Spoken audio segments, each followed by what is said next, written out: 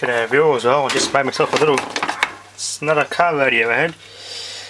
Got a DVD player power supply here. I got it tapped off a 12 volt rail. Runs the radio nicely. I haven't got it plugged in though. Had done tests for a bit. I was listening to it and it was performing pretty well. Got this antenna out of our old VN, which is part of it out, and instead of that going to scrap, I got salvaged the antenna. The extension part that goes in the dash and the wiring limb, I got that out. Got the speakers out, which will match this radio. This radio is out of an old, it'll probably be a late 70s, early 80s Telstar. It's good old National Panasonic auto reverse cassette deck. It's got it's got variable inductor style tuning. It's got little pistons and stuff in there that move in and out to do the tuning. They're called variable inductors. So yeah. I should do a video on this one day. Take the top off and see how this little thing here works. It's a very ingenious little clutch. Adapts it, and the actual connectors over here to the tuning part. How they've done it is just amazing. So I have to do that. I'll show you that in another video. Very ingenious how they did that. So got there. And here's that switch out of that oven I'm going to place in another video.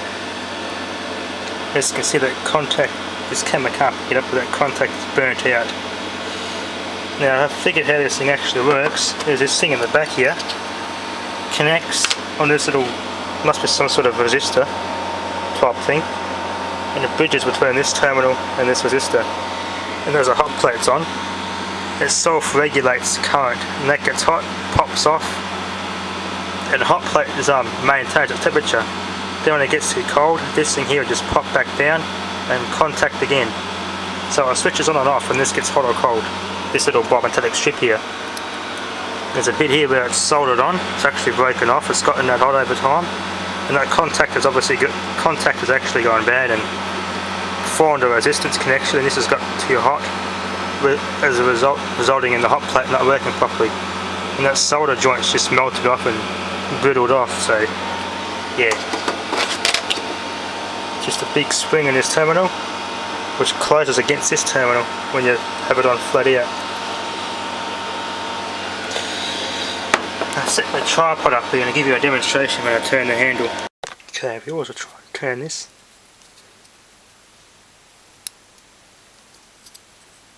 Pretty better angle there.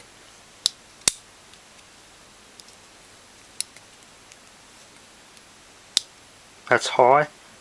Clicks off, and this little plastic slug is adjustable. And that adjusts this contactor, adjusts the intensity of it. So that's the thermal type switch. So as the hot plate gets hot or builds up current, this gets hot and clicks on and off, depending on whatever setting this is on. And that's how it get your high and low and medium and stuff out of that. Now, so this starter solenoid here, I try and pry it over with a screwdriver. Just keep making my way around it, just prying it open. This might take some time, so I'll just do this and try and get this opened up and show you why this stopped working. So yeah. Okay viewers, I got this relay apart. Basically what I was doing, just got an old flat screwdriver, pushed it right into the edge, hammered it, twisted it, and worked my way around with a hammer, just twisting it, unfolding it as I was going. Now I was able to unfold it enough so I could tap the side of this and just wedge it off, and the same with the other side, so it came off equally. To the left of this dirty old thing, there's corrosions and moisture's gotten in there, and that's the actual electromagnetic coil which pulls this, and that's supposed to hit that, which pushes up and bridges those two contacts. So the actual contacts themselves are inside that have gone bad. Very dirty little thing this is. That set on that, and that was a spacer which sat on the bottom of this. As you can see, moisture's gotten in there and just wreaked havoc. Just smells of carbon and ozone from the arcing in that contacts. There's a seal to stop the moisture from getting in. There's little O-rings on these little connectors here, so I might be able to plug this into this stereo, get a good speaker. Chuck this little thing here back in the middle of it. That'll make a speaker. provided they can get the measure of resistance of it and match up the resistor and stuff to protect the amp. So yeah, let's try an autopsy this bit by getting my tripod again. Alright viewers, I'm going to try and find if this thing can actually open up. Okay, I might have to undo these bolts, which I'm going to need a spanner. Okay viewers, I've just broke them loose and I'm going to finish them off on the camera here. It's had an electrolysis effect. Positives ended up attracting all the rust and the negatives just kept itself clean.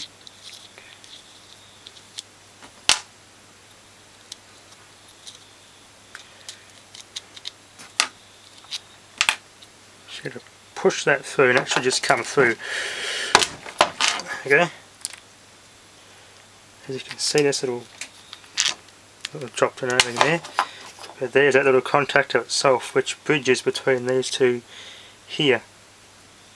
So they're sitting like that and this is pushed up. So what it actually does, yeah, pushes it into them. You can see the very dirty contact in there. With that spring, I'll get this little oven here I just dropped. That obviously comes off one of those little, in this hole here. It comes off there. There's O-rings in there which seal the moisture out, so if they're not done up tight from factory, moisture's going to get in from here, seep through them and get in here and just do this sort of damage. So that ends up sitting there like that. And there. That's sitting there.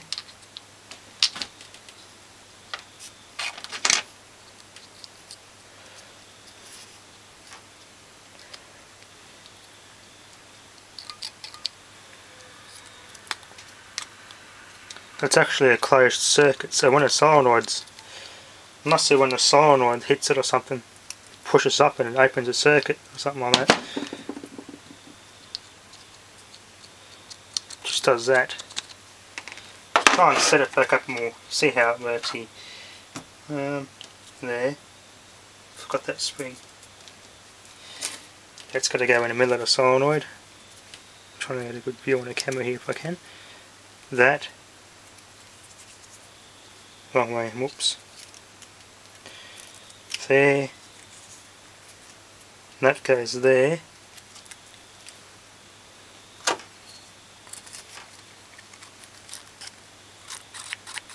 Must pull in.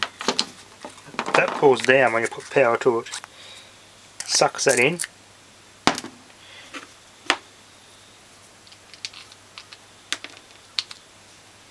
So yeah. This is actually this piston here is actually held up against this and holds this open. When you put power to it, the magnet, the solenoid pushes the spring in and this springs out to start the bike. So that actually with nothing on it, it's actually closed circuit now, so that's actually held in by the spring inside this solenoid. When you put power to it, it'll pull in and there. This comes back and it conducts and bridges a circuit. So if I was to clean this up and polish these contacts, this will work again. So yeah, make sure these bolts on here are tight when you're first putting this on. So it's got bolts there and you've got two washers and there's little seal O-rings here. So make sure these are damn tight before you put the other connections on. Yeah, you can see how much carbon and stuff's built up in there and a bit of pitting on there. So I could probably fix this, get this thing cleaned up and it'll work again. A very dirty connection in there, so that's why it was clicking intermittently. But yeah.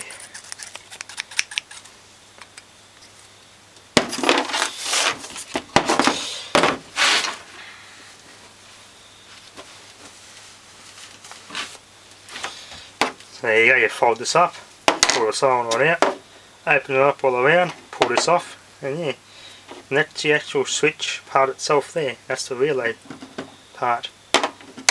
Pretty interesting little design, so thanks for watching.